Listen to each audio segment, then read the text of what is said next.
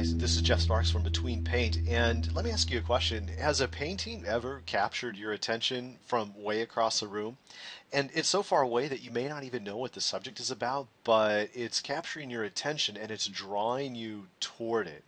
Well, we're going to talk a little bit about that today because as artists, wouldn't that be great if that happened to our painting? That if it hung on a wall, it would draw a patron to it or a judge in a juried show. So, what is that element? What's going on in a painting when it is drawing you into it and toward it? So, on the screen here, you see a picture, a painting that one of my favorites. It's by none other than John Singer Sargent, one of my heroes in fine art. And this painting is titled The Children of Edward Darley Boyd. If you're ever in Boston and you're at the Museum of Fine Arts, you can even see it there along with those two Chinese vases. It's beautiful. But we begin by asking this question, why do some paintings do this? Why do some paintings capture our attention while others, frankly, are invisible to us? So I think the reason, after years of looking at paintings, that I've come up with that explains this phenomenon is called captivating design. Now, I'm not talking about design, but captivating design, and I believe there's a difference. Whereas design is huge and ambiguous, and every profession out there talks about design. As artists, we're going to talk about captivating design, and so I've built a series that we're going to talk about all these elements that I think feed into captivating design and how we can apply that in our own work to good effect. So one of the elements of captivating design is called visual eye movement. And it's something that I've encountered, that you've encountered, whether overtly or subconsciously. We are seeing this happen in paintings that really capture us. So on the screen here, let's start by looking at a master of captivating design, none other than the artist John Singer Sargent. The painting you're looking at on the screen is titled The Children of Edward Darley Boyd. It is not only one of Sargent's most famous paintings, but also one of the most instructive paintings for visual eye movement. And so we're going to go ahead and jump right in. But first, let me say, the way I look at it, there are about four different things that make visual eye movement work in a painting. And we're going to cover those four briefly here. And like so many other things in fine art, it'll be simple to talk about, probably a little more difficult to put into our own work, but we got to start somewhere. And if our paintings don't have these elements in it, the moment we start paying attention to that, our paintings are going to start taking off. So let's begin with turning this painting into grayscale. When we turn a painting into grayscale and unsaturate all colors, what we're really doing is we're looking at values. And when you design a painting, you're designing almost always with shape and value. So it's easier to evaluate these things looking at it in a grayscale format. And it's still beautiful, is it not? The color adds to it, but it still reads beautifully in grayscale. And one of the things that we want to point out, one of the first things that I'll do a little drawing on here, we're going to deconstruct this painting. And the first element of wonderful design like this that I'm going to call visual eye movement is when Sargent allows your eyes to get into a painting. And how he does that is really pretty remarkable. If you look at the bottom of a painting here, almost every painting that pulls you in has this major line or some entryway into the painting. And right here we have the carpet. So Sargent's going to build three major lines in this painting that lead our eyesight into and out of the painting, if you will. And every painting needs that.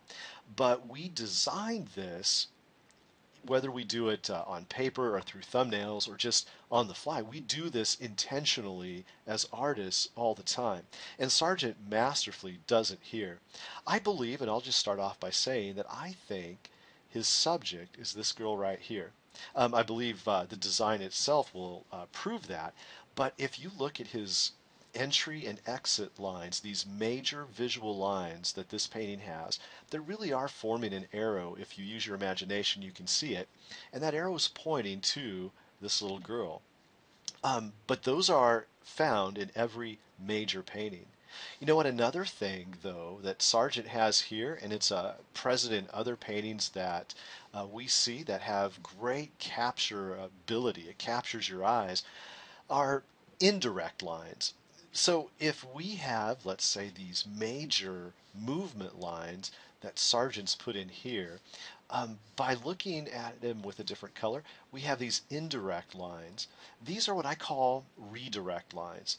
They're lines within a painting, and I'm going to point out the ones I've located on Sargent's work here, that keep your eyes moving within the subject matter or pointing you back into the subject matter once your eyes have already entered.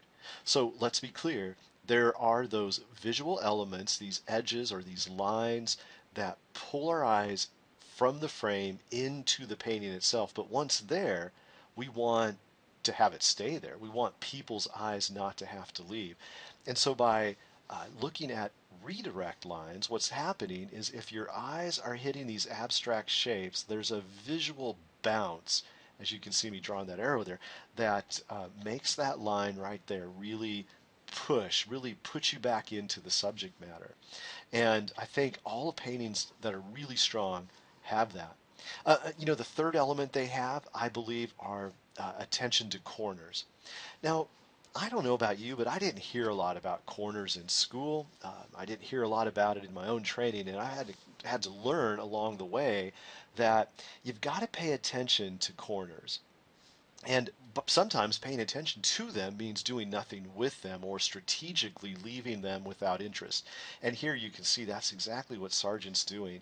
And even though over here there's a rug that I'm covering up, that rug has no visual interest. There's no subject that is somehow interesting in that area.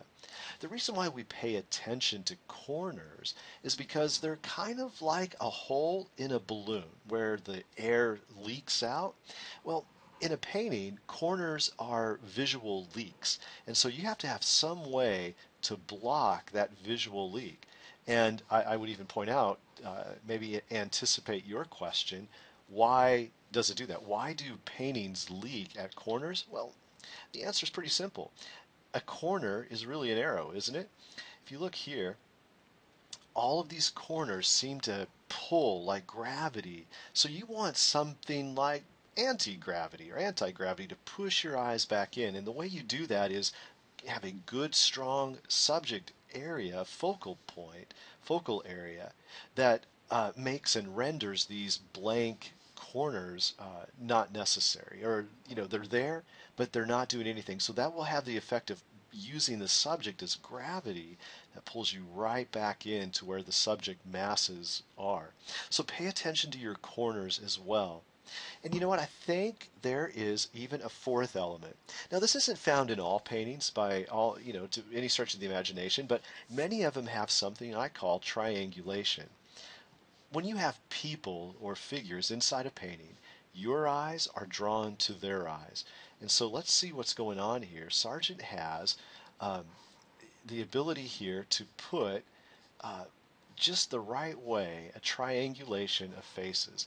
And that really is the subject. Don't you agree? If you look at this painting, aren't the girls the subject? And how he has them arranged in a triangular format isn't by accident. I bet, and I'm pretty sure I'm accurate on this too, that every single element of this painting is staged. There may be other details he left out, but these girls are dressed to be in a painting. So they're already staged in costume, and then they're sat down. And I imagine the doll is placed perfectly there, and the girl's told to hold it. Every abstract element, these were probably rearranged, these Chinese pots. Everything about this painting is arranged not for the subject, but for the captivating design.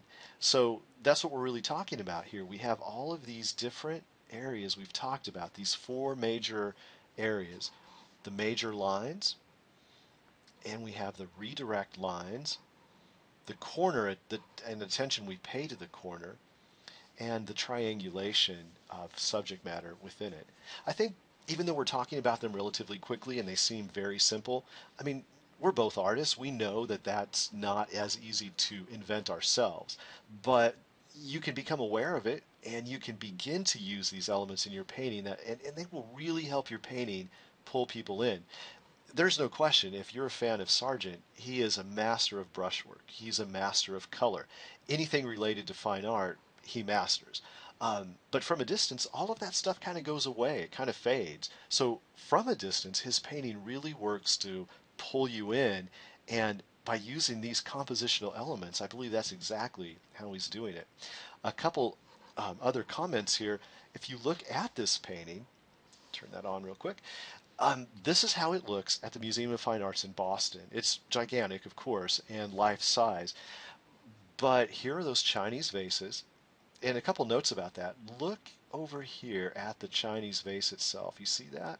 There is absolutely sorry about that, no detail present there like there is here. And why would there be? It would really detract.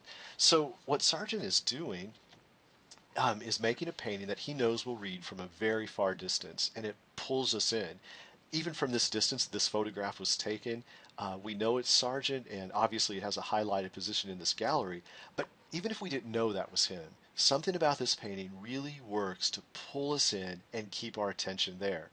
Now, we're not John Singer Sargent, but we can be a lot better at our paintings and put those paintings on walls and really draw people to it by paying attention to those four areas of visual eye movement that is capturing our eyesight. And those four are, again, major lines that come from the edge of the canvas in, the redirect lines, which are lines that move your eyes around and guide them inside the canvas, and the corner, paying attention to corners so we don't not pay attention to them and end up doing something that causes our visual gravity to leak out of them.